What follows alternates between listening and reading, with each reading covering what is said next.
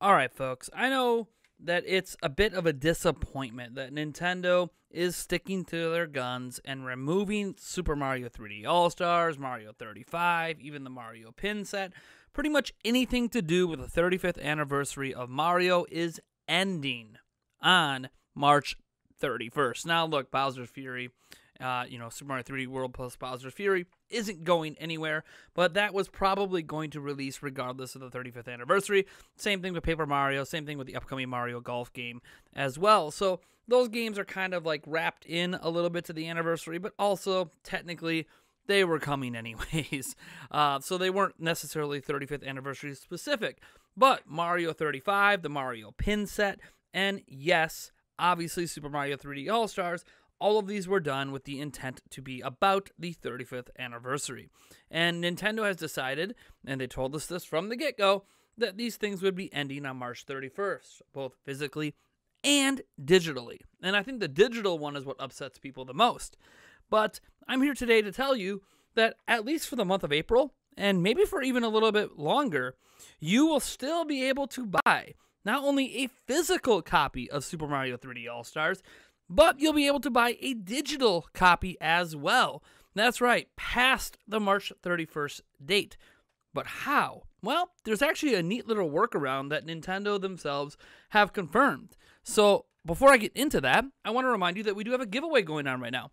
We are giving away a $100 Nintendo Switch, PlayStation, or Xbox gift card. We're also giving away a copy of Monster Hunter Rise and also 2 additional $20 Nintendo Switch, Xbox, or PlayStation gift cards for a total of 4 winners this month. To enter, head down to the pinned comment or to the description for more details and figure out how to enter. I wish all of you guys luck, and heck, we're really close to hit to 66,000 subscribers on the channel, so I would love it if you guys go hit that subscribe button. Now, look, I know a lot of you guys are waiting for a new HTN episode. No, here's the news and all that. I'm not back into a regular content flow just yet. I have some things in the works behind the scenes. And one of those things is actually going to be linked in the description because I'm going to source my own website. That's right. We now have a website for this news, but the news actually originated from Video Game Chronicles or videogameschronicle.com. And essentially what's happening is there is going to be an ability to purchase digital copies of this game and physical for a little while past March 31st. Now, physical, it's obvious what's happening with physical, right?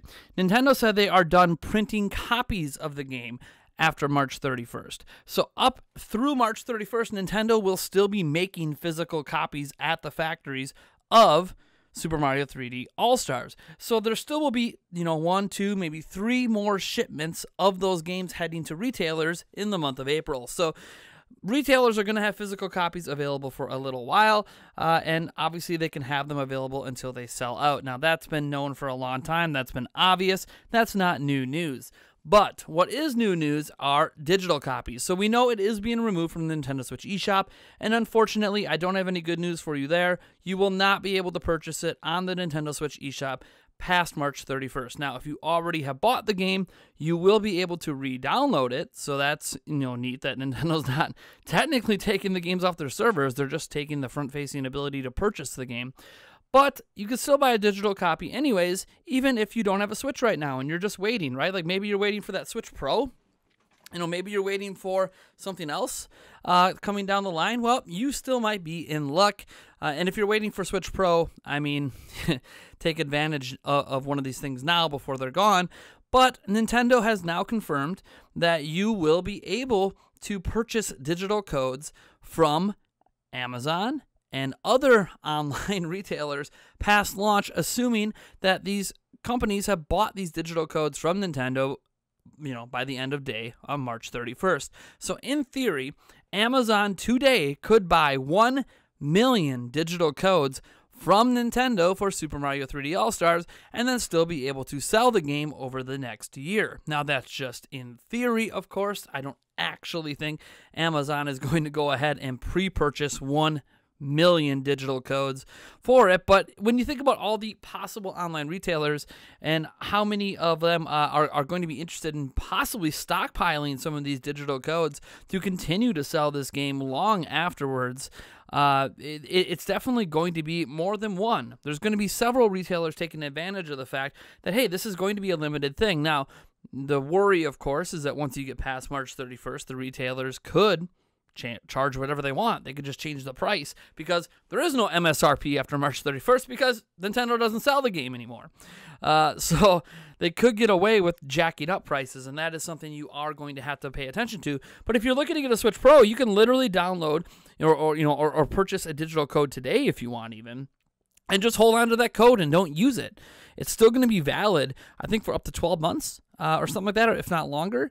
So, like, literally, you'll be able to use these codes for a long time. So, yes, you won't be able to buy it on the Nintendo Switch eShop, but in person, physically, you'll be able to buy it for a little while. Also online, physically, for a little while as well. And digital code-wise, hey, if you're buying digital codes off Amazon, from Best Buy, Walmart, wherever you're buying your digital code from, you'll still be able to do that as long as they still have supply. So it almost is the same supply issue or supply reasoning that you could still buy physical after March 31st for digital, except they could obviously plan ahead for digital, right? They can plan more ahead. Amazon, as I said, in theory, could put in an order for 1 million of these codes, knowing that in the next year they are likely going to sell all 1 million of those codes because Nintendo doesn't have the game on their eShop anymore. Demand for the digital codes from other third-party retailers are going to be way higher, way higher after March 31st than they are right now, when people could just go spend the same amount of money but buy it directly from Nintendo. Now, I always tell people, take advantage of rewards programs, like, if you're going to buy digitally, buy a digital copy from like GameStop with the rewards program, stack your points up, get your gold points, and get your points there.